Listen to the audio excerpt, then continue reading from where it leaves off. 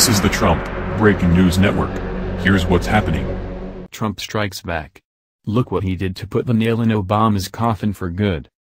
By Paris Swade. Earlier today, Liberty writers reported that Obama had stabbed Israel in the back. He has done this his entire presidency. According to the AP, an Israeli official on Friday accused Obama of colluding with the Palestinians in a shameful move against Israel at the UN. President Obama and Secretary Kerry are behind this shameful move against Israel at the UN, the official said. The U.S. administration secretly cooked up with the Palestinians an extreme anti-Israeli resolution behind Israel's back which would be a tailwind for terror and boycotts and effectively make the Western Wall occupied Palestinian territory, he said, calling it an abandonment of Israel which breaks decades of U.S. policy of protecting Israel at the UN.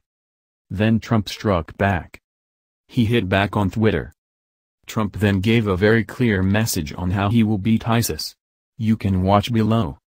Trump is going to make it very clear what our intentions are. We will stand by Israel. Trump will stand with Israel. Screw the UN. America is back and we are going to make America great again finally. This has been the Trump Breaking News Network. Please subscribe and share to stay up to date on the latest news about our president. Be informed.